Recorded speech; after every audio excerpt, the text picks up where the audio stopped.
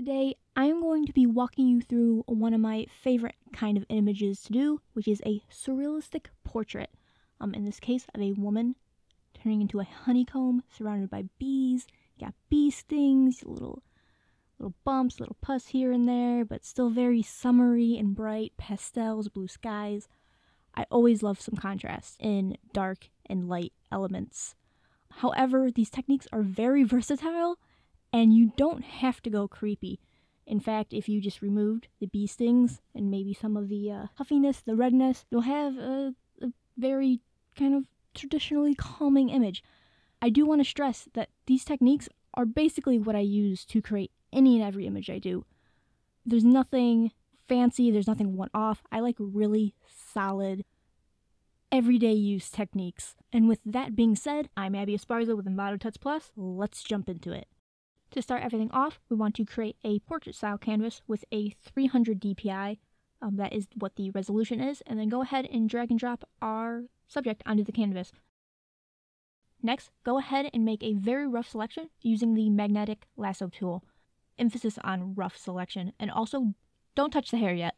I always save the hair for last when extracting any of my subjects, no matter what the case, because the hair always requires a little bit of extra finessing. Once you go ahead and add a layer mask to that selection, take a soft round brush, go ahead and start bringing back that depth of field to the flowers. Bringing your brush down to a low flow rate works wonders when making a very nice smooth transition to something. Even here, I could have used a bit of a larger brush, a bit of a fluffier brush. Once you are fairly happy with your flowers, though I could have used a little more work on mine, go ahead and drop in your replacement background, in this case a field of lavender flowers. Enlarge it fairly significantly. And then I go ahead and add a shape blur to my lavender flowers. It gives you a little bit more texture, a little bit more textured blur than Gaussian blur, for instance. It's my absolute favorite way to add blur to most things. Then we're going to go ahead and add a bit more of a rolling hill effect using the warp tool found within the move and transform tool. To further blend those two backgrounds together, we want to brighten up those lavender flowers using a brightness and contrast adjustment layer. Once you have your background nice and bright, now we're going to further blend in our flowers using a very soft round brush.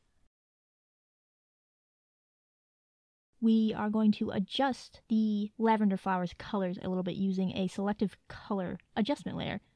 And we can really bring out the pinks within the lavender to make them blend more. I always recommend using adjustment layers for virtually everything. Adjustment layers and smart objects. Those are your non-destructive editing dreams. Next up, we're going to create a new layer set to color, and then we're going to paint this little section here with green to help blend. We want to create a new layer and set it to a very dusty lavender color, and then add some brightness to the flowers to further blend them. Next up, we are going to enlarge the eyes of our model. First, we want to redrop our subject onto our canvas and enlarge it, making sure it's larger than our current one. We want to take a rough selection of the eyes and just simply copy and paste them above our subject. Now, as you can see, the eyes are much too big here, but we always want to go bigger as opposed to smaller because we only want to shrink. We never want to enlarge an image. And we only want the eyes to be a tad bit larger than what they already are. So as you can see, I lower the opacity of the copied eyes so I can more easily place them in such a way where they don't look too far apart or too close together. They simply look like larger versions of the eyes that already existed. You also want to split the eyes up onto two different layers so you can adjust them separately. And then go ahead and take a soft round eraser brush tool and blend out those edges. Next, we're finally going to move on to the hair, and this is my absolute preferred method. I'm going to apply the layer mask that is currently onto the subject and then make a rough selection of the hair. Once you have your rough selection and your mask done, we want to double click on the mask and go to select and mask, making sure the refine edge brush tool is selected and the smart radius option is checked. We want to bring the radius anywhere from 5 to 8. And then you want to drag your brush along the edge of the hair. You will see the edges of the hair, all the little strands start to be selected with none of the background, or at least most of the background. You will have to go in and finesse it with a brush. In this case, I always use a single hair strand brush that I quite like, that I teach in one of my other tutorials that you can find on Envato. What we're doing here is basically just painting back in some more of the hair strands, as well as painting back in any pieces of hair that might have been masked out that you actually want. Once you are happy with your hair strands, create and clip a new overlay layer into your subject. And with a very large soft round brush, paint white right on the edge of your hair, going in a little bit. What we're going to do here is build up the light over the course of multiple different layers. A low flow brush rate is a must when painting a very subtle gradient of light. To create this wash of light, we will mix and match several different overlay, soft light, and screen layers. I also like to create a normal layer and paint pure white on the very outer strands of hair. And to finish the hair up, we are going to add a wash of orange about midway to the hair, using a very large low flow brush. I always like to add a very subtle glow to the hair. I think it helps blend everything together. What we are going to do is add some redness to the eyes. Choose a red, and then with a very low flow soft round brush, slowly layer red onto the eyes, focusing on the already existing creases. This will also add a little bit of puffiness, which we will further enhance later. Once you are done with the eyes, go ahead and also add redness to the nose. Once again, really focusing mostly on the creases of the nose, and kind of imagine what your nose might look like if your allergies were really bad and you're blowing your nose all day and it's all scratchy and dry and not great. Go ahead and create a new layer and set it to overlay. And then we're going to paint over the highlights of the eye using white and a very soft round brush, again with a low flow rate. We just want to bring up the highlights of the eye to enhance their puffiness. We are going to create some tears, or more like watery eyes. We don't want them, running down the face. Not as if she's crying, but again, think allergies. Think very watery, irritated eyes. You first want a very hard, small brush. We're talking like 1 to 2 pixels, and then a very low flow rate, definitely under 10%. You want to lightly drag your brush and slowly build up the light in certain areas and have it virtually not there in others. And to finish up the eyes, create a new layer, setting it to color, and then we want to color pick a blue from the sweater, and then we want to paint the eyes, keeping her brown inner iris, but just bringing in some of the blue from the sweater into her outer iris.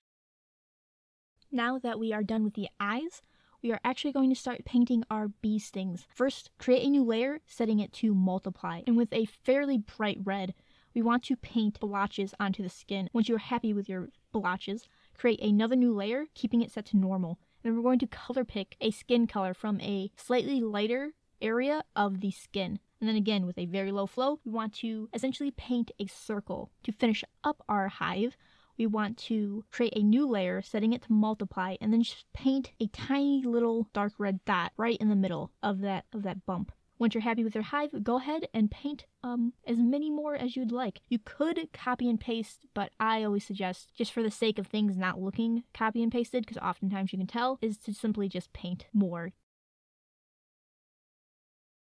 Create a new layer, setting it to color, and a very bright orange color, and then go ahead with a fairly large soft round brush, create our orange base for our honeycomb effect. Next, we want to drop in our honeycomb stock image and shrink it down to where it will fit onto your model's forehead. You want to make a copy of your honeycomb for later use, and for the duplicate honeycomb, go ahead and suck out all the saturation and set that bad boy to soft light. This will be the base of your honeycomb, and basically we are going to create multiple layers that get more and more solid as they go in. That sounds much more confusing than it actually is. We want the ridges to stand out as if they have texture and they are raised above the rest of the other skin. So you really want to focus on bringing out the ridges of the honeycomb. Again, just go back and forth on all your layers. Keep building that honeycomb up little by little.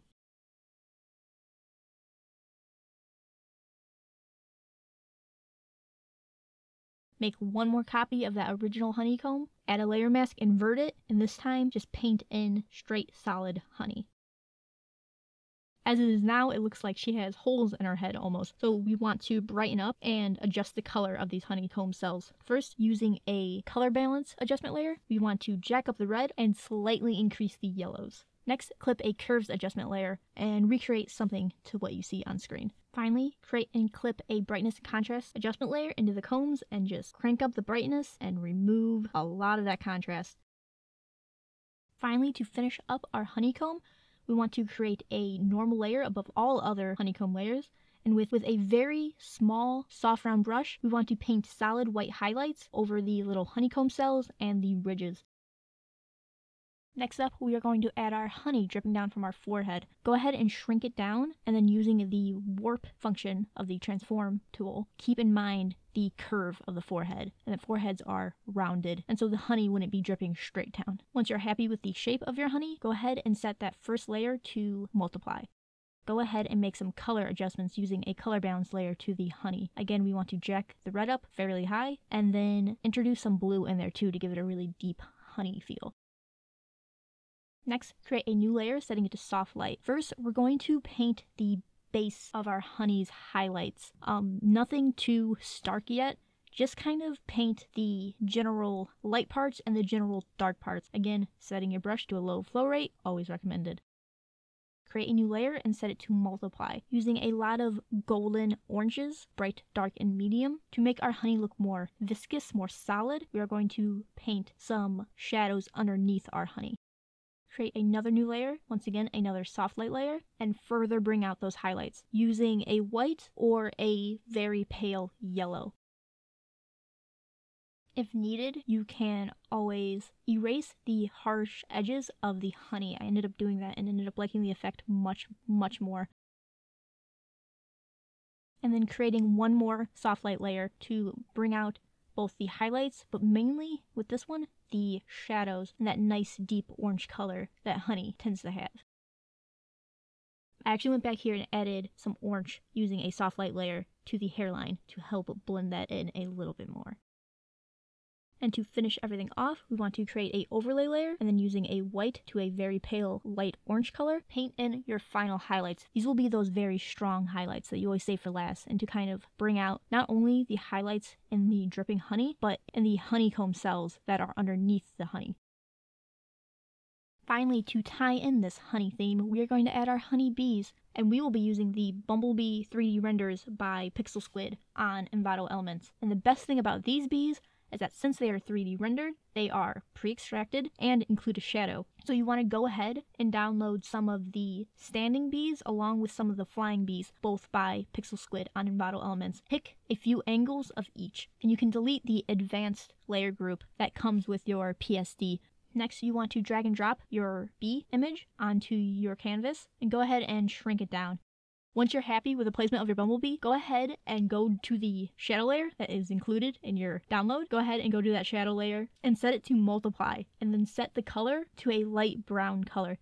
Shadows are actually very rarely, if ever, black. They will always have color. You always want some of the color of the object the shadow is on to be reflected in that shadow. Next, you want to create a new layer, set soft light, and clip it into your bee. Here we're just going to brighten the bee up and add any shadows if needed, but mostly just brighten up the body, the head, the eyes, the legs. You want to create a new layer, keeping it set to normal, and just brighten the wings up using pure white. To finish off the bee, we're going to create a curves layer, again clipping it into the bee, and just really jacking up those highlights and even the shadows. We want the bee to be fairly bright. And also a brightness contrast layer to remove the contrast of the bee even more and adjust the brightness slightly, but this is more to just really beat down that contrast to make them almost pastel bees. And then go ahead and repeat this process with all your other bees. However, each bee will require their own attention and love and care, so keep that in mind. If one bee seems too bright, bring down the brightness. If one needs more contrast, bring up the contrast. Not all bees are created equal, so just keep the environment and the individual bee in mind. Once you're happy with the placement of all your bees, we added some flying bees. So of course their little bee wings would just be flapping their hearts out. A great way to do this is to right click, merge group one of our bees, and we want to convert it to a smart object. Add a blur, motion blur, and then adjust the blur accordingly. Once you have the motion blur on, you want to invert the Smart Filter's layer mask so that it is filled with black, and then using a soft round brush, just mask back in that filter just on the wings and on the outside of the body, and any part that you think would have motion if a bee was in flight.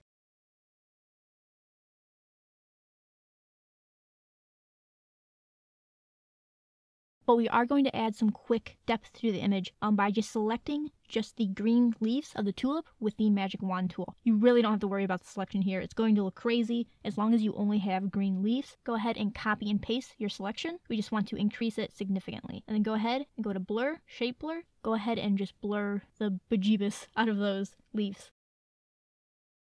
We are going to go ahead and create a new layer, keeping it set to normal, and with a very, very, very large brush, just create a giant blob of white haze coming from the sky and going down to about mid of the canvas. And finally, to finish everything off, we're going to do one of my favorite parts, which is color grading. This will ultimately bring everything together and just tie everything up with a cohesive color story. We use a total of something like 8 adjustment layers. I've used more. I've probably used upwards of 15. It's like frosting a cake. It's like frosting a cake. You're hiding all the crumbs, and you're bringing it all together. It's when I know I'm basically done with an image, is when I'm just piling on the adjustment layers. Maybe that's just me. I don't know. And there you have it, a surreal, slightly creepy, bee-inspired tutorial to get you ready for springtime and all the allergies that come with it. I'm Abby Esparza with Envato Tuts Plus, and check out all the other wonderful tutorials that can be found at tutsplus.com.